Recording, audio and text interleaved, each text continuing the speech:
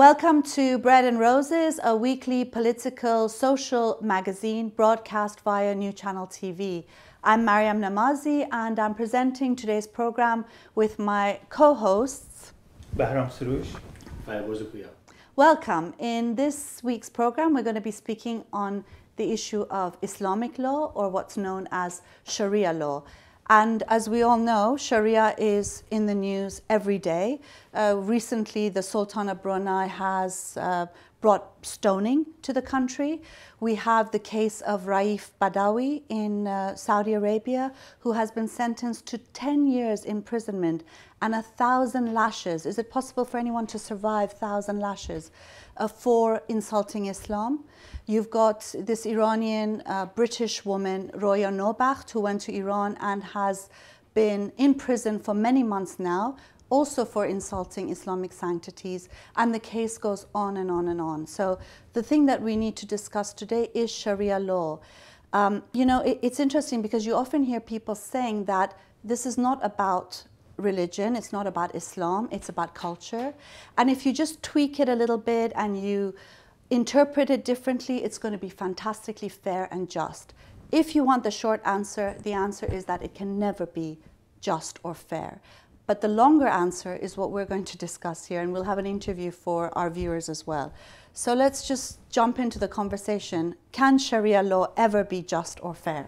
Well, first we have to know what Sharia is. Sharia is something which, imagine you've got a box, and 1400 years ago you put it in that box and seal it, and then you bring it to the 21st century and you open it. What mess, how it would smell, It's something bad, which belongs, very bad. It's something which belongs, to not even the Middle Ages, even before that, and to try to bring it to 21st century. So even the question is, in a sense, wrong. How can you adapt, something which has nothing to do, with the beliefs, with what humanity has achieved so far, and try to adapt it to the present day? It's obvious it will only lead to catastrophe and brutality and barbarism. And also, I think it has two aspects. One is Sharia law on itself as a philosophy, as a code, as a set of rules and regulation and sets of limits for behavior. When you look at it in itself, it's very reactionary, very backward.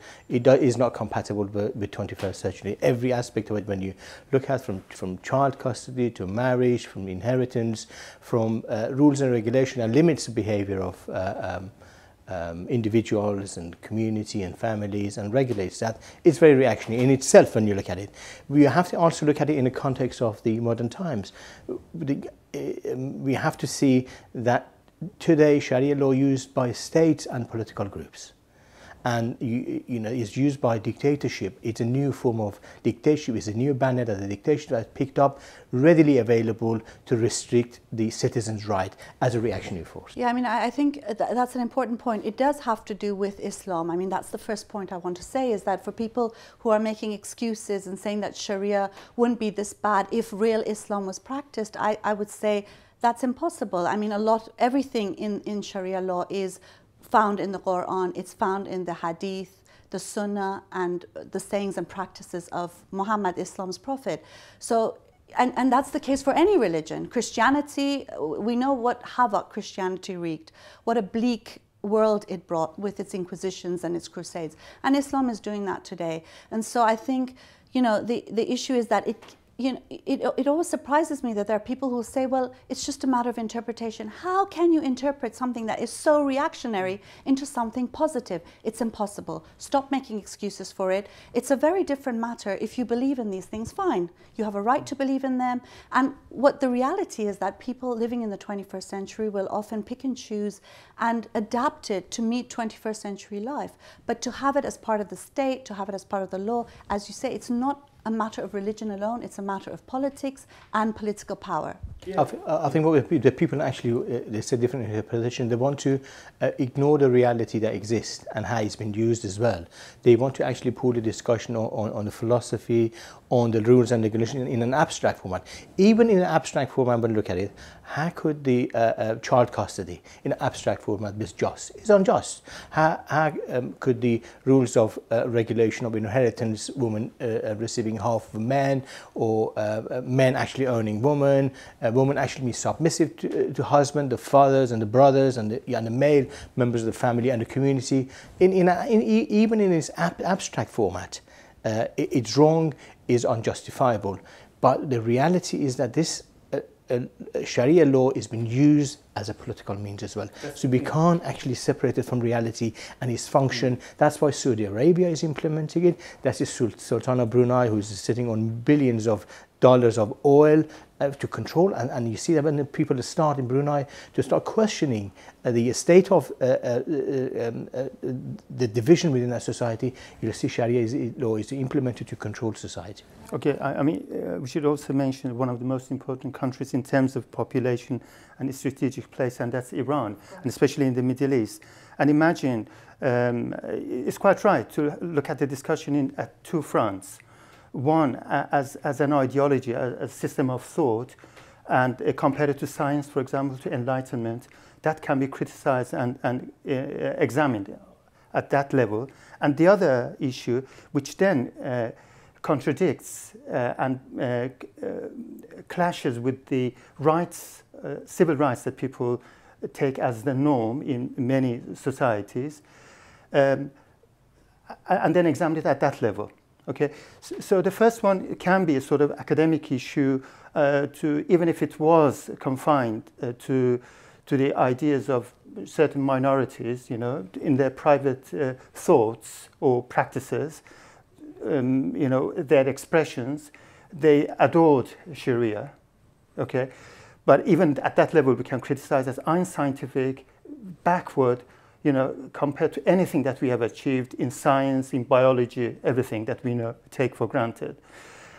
But the issue becomes an issue of people's lives and death, you know, when it comes to politics. And if it wasn't for politics, I think if I was quite right, if it wasn't for politics, then we wouldn't probably even be discussing this today. I mean, definitely. The thing is that you might have a neighbor who's misogynist or, you know, homophobic. Who cares? It doesn't affect, you don't get hung in a city square because your neighbor doesn't like it. The difference is when it's part of the law. And I think that's the problem with Sharia now. It's the law in many places. Especially in Iran. In Iran, for example, there are, you know, 130 offenses that are punishable by death. Heresy, blasphemy, apostasy, enmity against God, you name it, you know. And so if you look at real examples, you know, you've got people whose hands and legs are being amputated for stealing. You know, what's interesting is that a lot of the punishments that are meted out are actually criminal.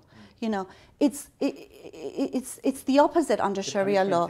The punishment is criminal. The ruling elite is criminal. And very often the people who are being charged and murdered by the state are innocent, because many of the punishments are actually for things that are considered normal behavior and normal lifestyles for people. Being gay, being an atheist, being a woman, you know, it's a crime to be many of these things under Sharia law. Or live in Islam, and you're quite right in the sense that punishment itself, like imagine if in a European country you said that you are allowed, the state is allowed to torture, which is torture, you know, flogging is torture, or amputation. It's a gruesome, you know, way of executing a form of punishment.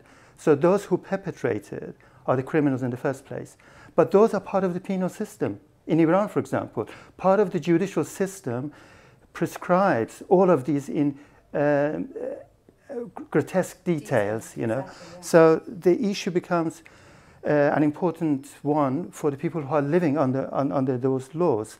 And if it wasn't an issue that it is part of the legal system of those countries, then you could just take a sort of an academic discussion, or a discussion at the level of enlightening people's ideas. I mean, what do you say to people who say that it's got nothing to do with the religion, it's cultural? Well, I think at the same time, we know it's, when we say cultural, we're talking about a state. That's what we're talking about. It's not, the Sharia law doesn't bubble from beneath. It doesn't come from people. People don't think, God, I need to treat my, I need an amputation yeah, today. Yeah, absolutely. Normally, people don't actually think this way. This is an organised way. Sharia law is an organised way of controlling society.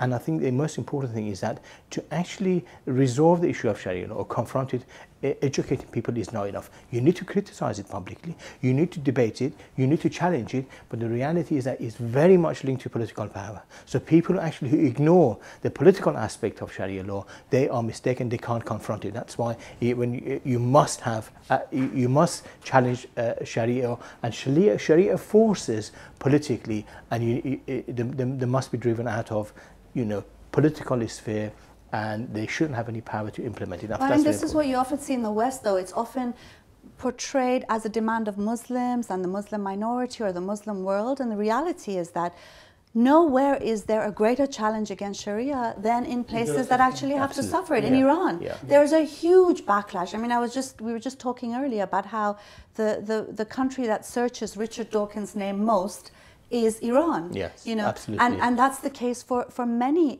countries under Islamic rule. The thirst for a life, a secular and a modern life, is so great. And it's kind of offensive when you think about it that, this sort of barbarity is seen to be people's right to religion and culture. How dare that sort of implication be made? That's that's an upside down version of this. This is means of political Islamic movement to implement Sharia or to organize its forces in Europe to pacify people. It says this is demands of people. Actually, if you ask the whole population of Iran, do you want to live under Sharia law or do you want to live in a secular state? The answer is definitely 99% is going to be they don't want Sharia law. We'll see that they're fighting Sharia and Sharia law and all of its implications in Iran on a daily basis. That's why the state is so brutal, and it tries to enforce it every day with harsher and harsher way of controlling, and you have police on the streets to actually implement Sharia law. If it was the demands of the people, you don't need such great police force and such huge dictatorship. The reason that you have such huge dictatorship both in Saudi Arabia, Iran, Pakistan, everywhere that Islamic political forces are operating. Look at the Al-Qaeda forces everywhere. They actually do that with brute force anywhere they step in.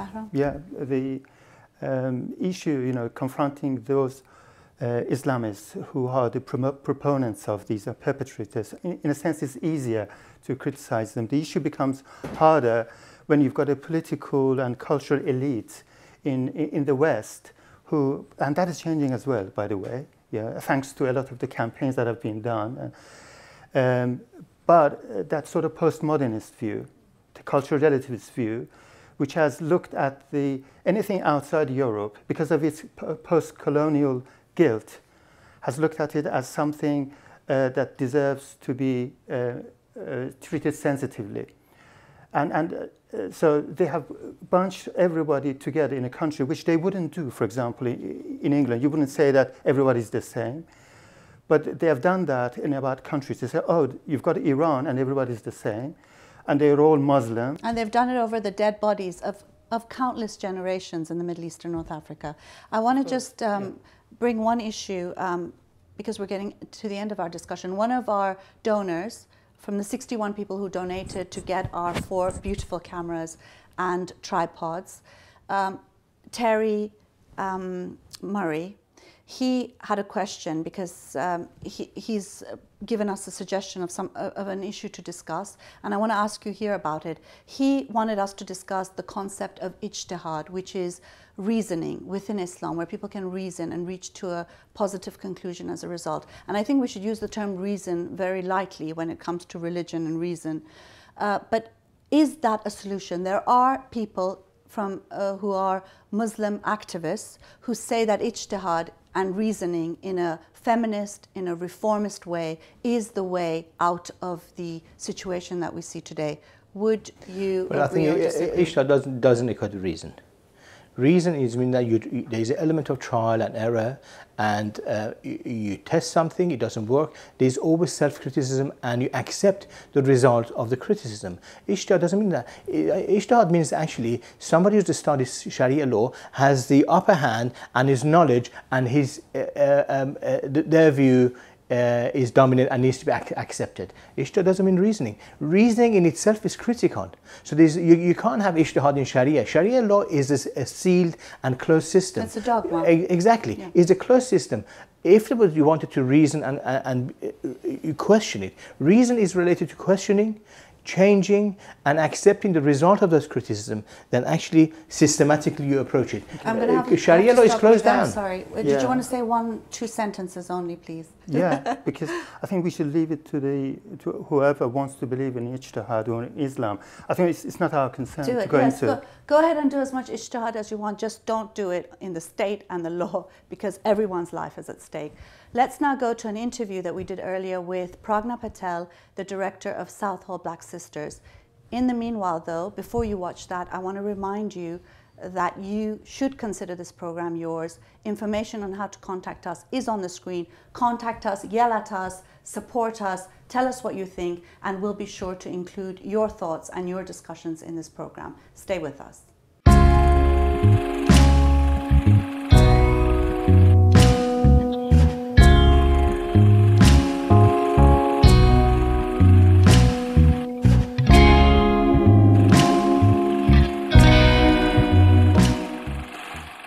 Thank you so much for being on our program today. Thank you for having me. I wanted to ask you about the issue of Sharia law. What's wrong with it, or any religious law for that matter? Well, religious laws are by their very nature supposed to be rooted in divine texts and divine law, which means that they're above regulation and accountability, above the state almost.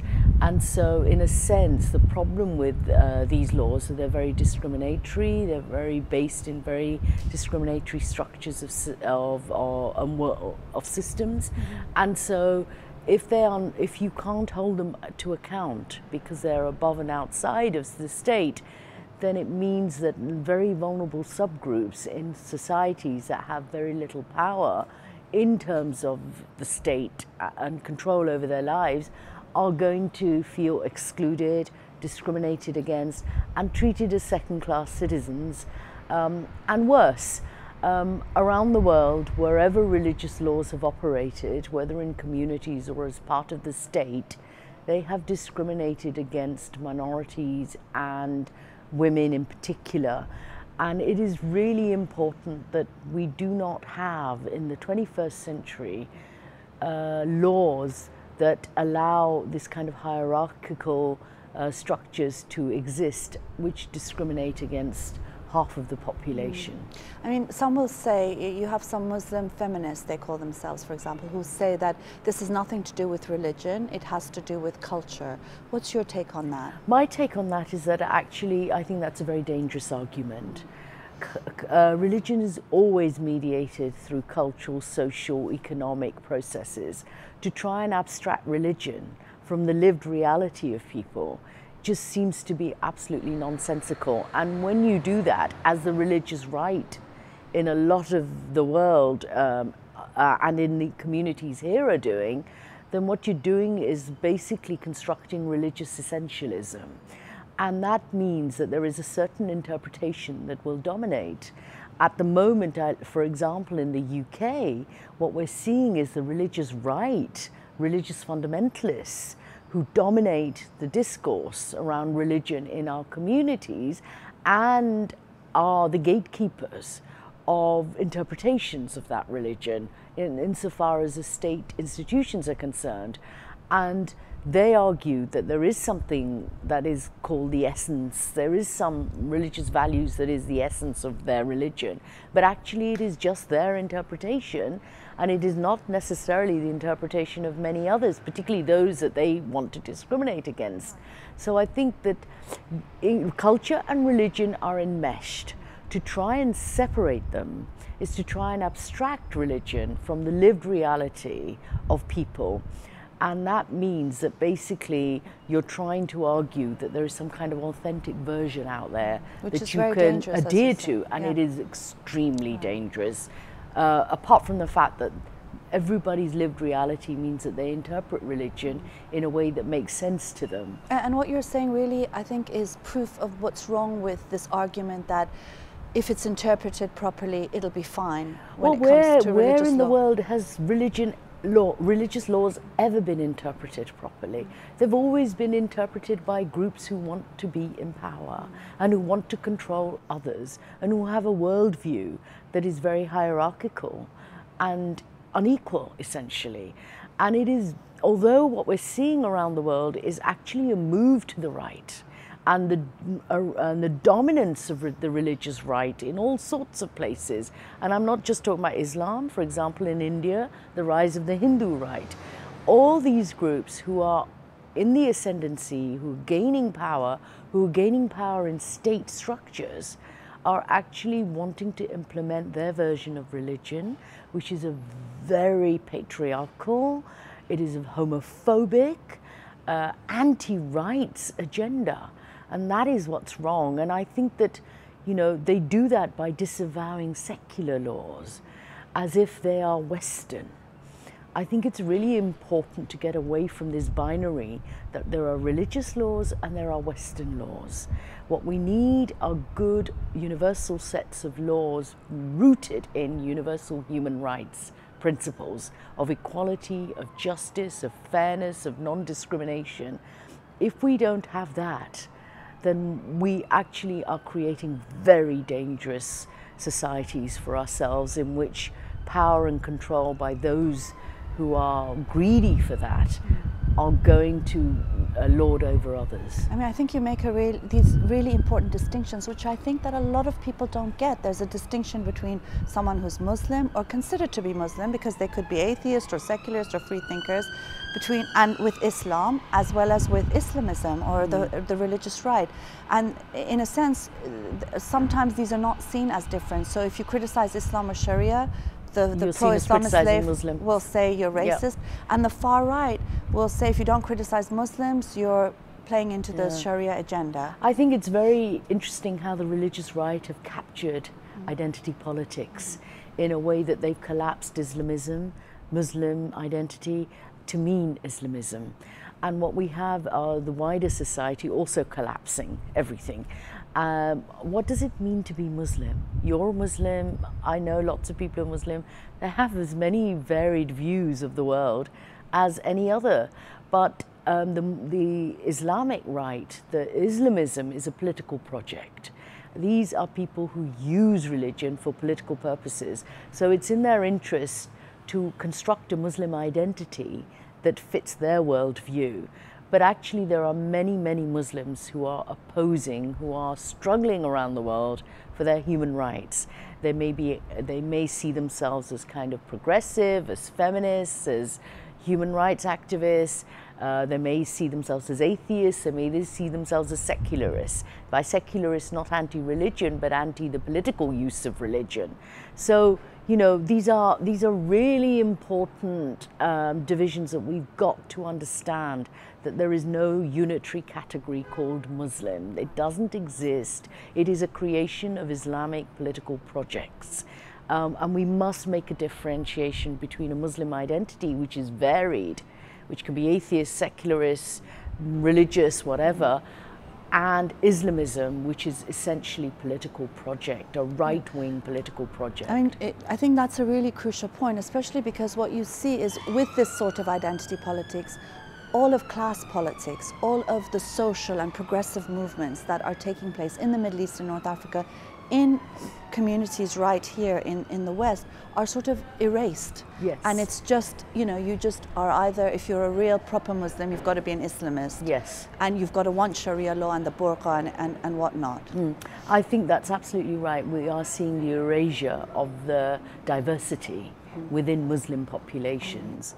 And I say Muslim populations, not Muslim community, because the notion of community in the way that it's applied to minorities in the UK very much homogenizes communities, as if there's just one identity, not multiple. And so I think that erasure is occurring, but it's a very deliberate erasure. It is a deliberate erasure by the political right that are in the dominant positions and the state. The state also thinks it's a very colonial attitude to minorities, where it wants to homogenize and see minorities as a collective where there are leaders that gatekeep for the community and represent the needs of the community. So what we're seeing, for example, in the UK is the state and the religious right constructing identities for minorities, which are absolutely removed from the lived reality of minorities. One last question. You mentioned universalism and secularism, and those seem to be important alternatives to Sharia. Can you just explain? I think it's very important that we assert secularism. By secularism, I do not mean anti-religion.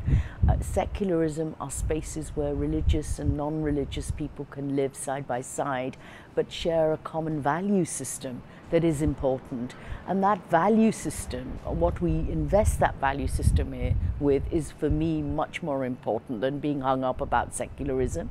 It is about fairness and justice and equality.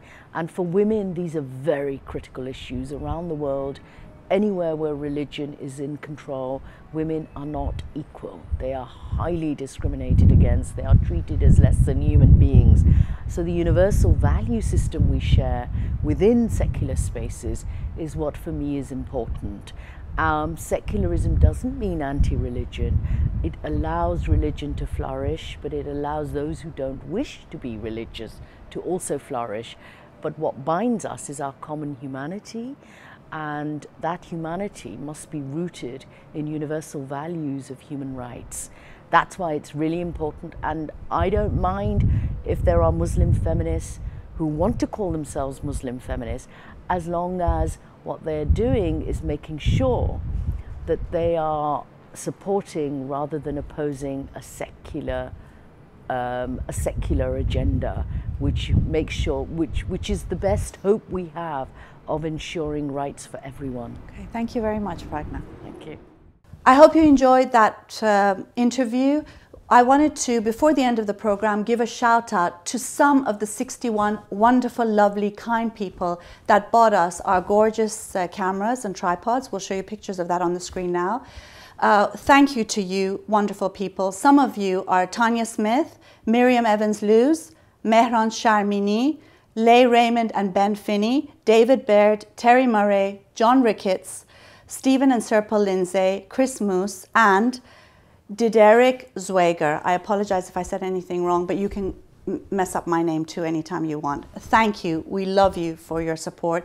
We are now organizing another fundraising campaign for £15,000 because our directors and colleagues, Reza, Moradi and Poone, Ravi, want more things. They're just horribly greedy. They want a video mixer, they want a computer, and they want better microphones. So we're going to show you the link to the new fundraising campaign at the bottom of our screen as well. Don't forget to support us and contact us. I'm just going to give each of us 1 or 2 more sentences on this issue as a sum up. Fariborz? Sharia in itself is wrong. Politically is oppressive. You look at any examples anywhere in the world, Iran, Pakistan, Saudi Arabia, anywhere you'll see Sharia restricts people's life and is very oppressive. Bahram? Just as we are not prepared to go back on our scientific achievements, nobody would say, you know, get rid of all the science, medicine that we have achieved. We should not accept going back on our cultural advances and advances in terms of civil rights and the rights of the people. Yes, great. So I suppose the question is, how do you solve a problem like Sharia? You don't. You get rid of it. Sharia has no place in the 21st century. It has no place in a modern society. It belongs in the dustbins of history. And it is people in Iran, people in countries in the Middle East and North Africa that are challenging this movement head on, and that will bring this movement to an end. Until then, we'll see you next week. Goodbye.